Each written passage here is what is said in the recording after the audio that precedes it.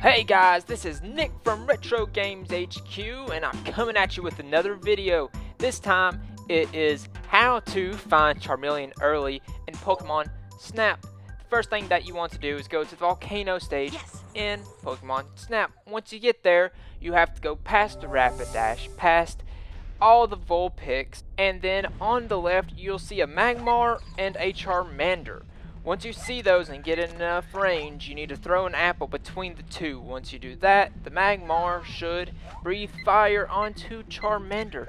He will then evolve, rise back up as Charmeleon, and there you go, a great picture of Charmeleon before you get to the end of the stage.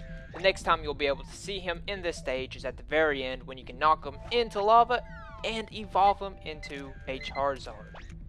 If you enjoyed this video, then keep tuned because I will be doing more how-tos, especially on Pokemon Snap. Thank you for watching, and Retro on!